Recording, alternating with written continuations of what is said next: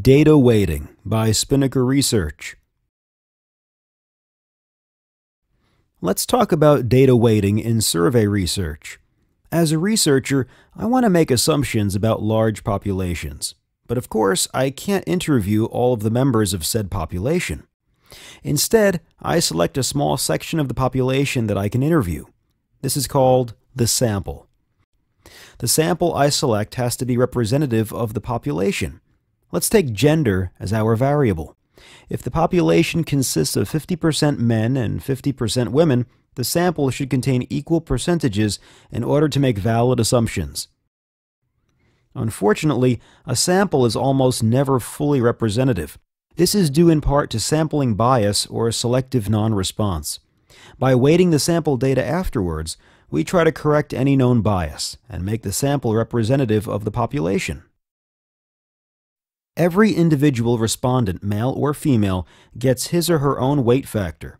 Underrepresented subjects get a higher weight factor, and overrepresented subjects receive a lower weight. Let me give you a practical example. A university has 50% male students and 50% female students. In a study, 60% male students and 40% female students were interviewed. The men in the sample get a factor of 0.83. and the women get a factor of 1.25. By applying these weight factors on the data results, you can make representative assumptions. So far, this sounds quite easy.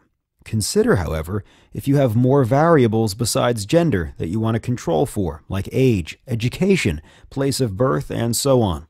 The calculation of individual weights becomes quite complex.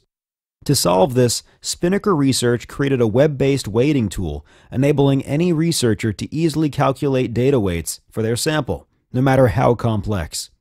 And without the need to write any syntax or even have programming skills. Simply upload your data and provide the desired targets.